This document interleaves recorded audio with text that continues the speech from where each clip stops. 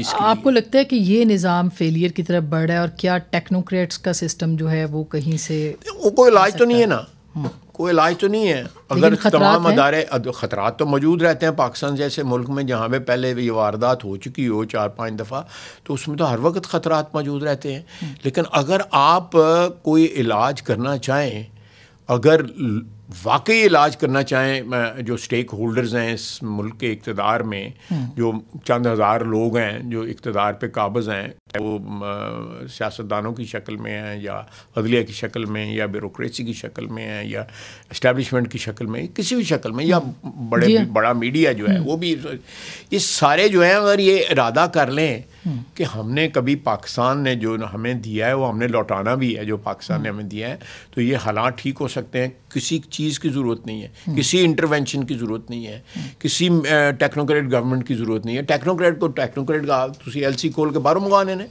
वो भी तो पाकिस्तानी ने, वो तो मेरा मतलब है आजमाए हुए हैं। मेरा मतलब है कोई मुख्तलिफ लोग तो नहीं है ना। बिल्कुल सर, वो हर वक्त जो है अपना सीवी लेके बैठे होते हैं। कोई नवी गवर्नमेंट आ जाए तो हर हुकूमत के लिए सीवी लेके बैठे होते हैं।